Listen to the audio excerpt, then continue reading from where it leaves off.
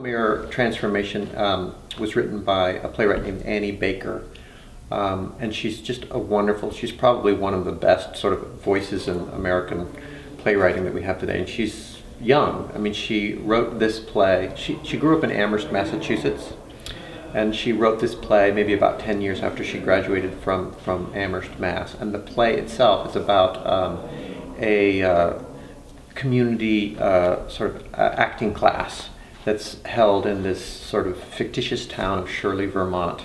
And the town itself is, because she sort of grew up in Amherst, really has like, it has like Amherst and the Pioneer Valley written all over it. I mean, it's really that, you get that sense of that that it could have happened here in the Pioneer Valley. But it's about these 4 participants in this class and the instructor in the class, and the play itself is a series of follows them over a series of weeks in this class. So really the audience gets to be kind of like a fly on the wall as they're watching this introductory acting class.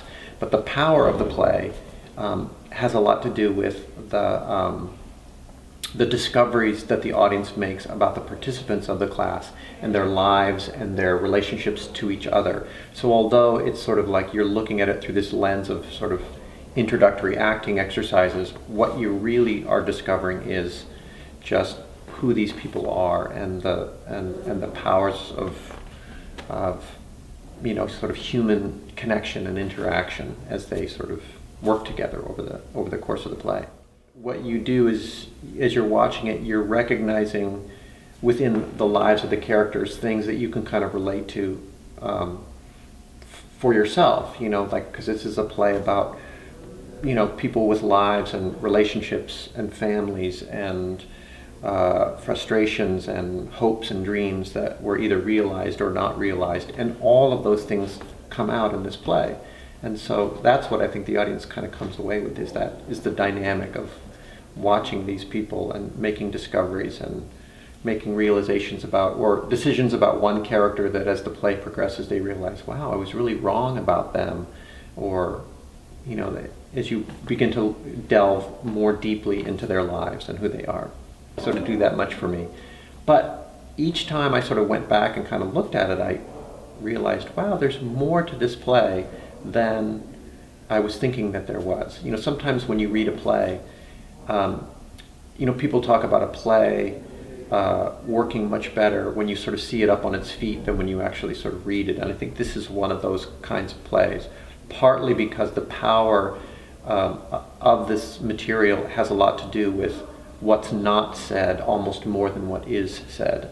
Just an amazing cast of actors for this play, and a wonderful director. Ellen Kaplan is directing this play, and during the year she's the chair of the theater department here at Smith, and I've worked with her on a number of occasions.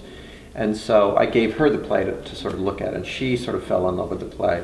And this particular cast are just some really wonderful actors. Some of them have done other shows at New Century Theater before, and some of them this is their first time ever sort of being here, including Maya Rivera, who plays the character of Lauren in this play. And she is, coincidentally, she just graduated from Amherst Regional High School, where Annie Baker went to school, and she came into our auditions and just sort of blew us all away. We just realized the minute she walked out of that room, we thought, there's our, you know, that's our Lauren. And that's what's very exciting about this whole process for me is, you know, often, you know, a show can only be as good sometimes as the cast of actors and the talent that you have, and this is a really great group of folks. This particular set, the set design for this play is just this wonderful set design.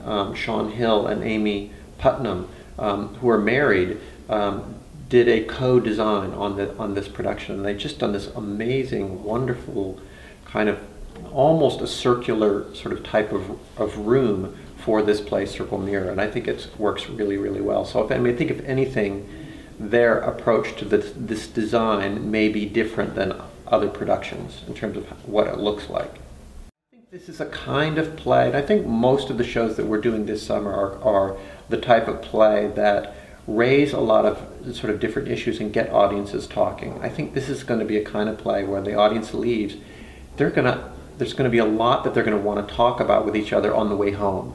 You know, I don't think everybody's going to maybe even agree. There are certain things that are intentionally not necessarily resolved, but not there's a vagueness oftentimes to some of the things that happen in this play, so that you have to sort of draw your own conclusions, or the audience kind of has to do the math, you know, so that they go, ooh, that must have been having to do with that character, and I think that had to do with that character, but it's not necessarily spelled out. So you have to, as an audience member, participate and make that decision. You have to decide for yourself, oh, okay, and put it all together. And I think that our audiences will enjoy kind of talking about it afterwards and kind of making that kind of realization. You know, my theme for the season, as I put together all of the 4 shows, I realized that each of the 4 plays that I had all deal in some way with what I'm calling sort of a search for common ground. You know, I mean, plays all deal with, you know, conflict and disagreement and stuff like that, but each of these plays tend to look at characters who are coming from very, very different places and different points of view, but behind it is this desire to sort of find a connection, to find some common ground with individuals who have, you know, different points of view.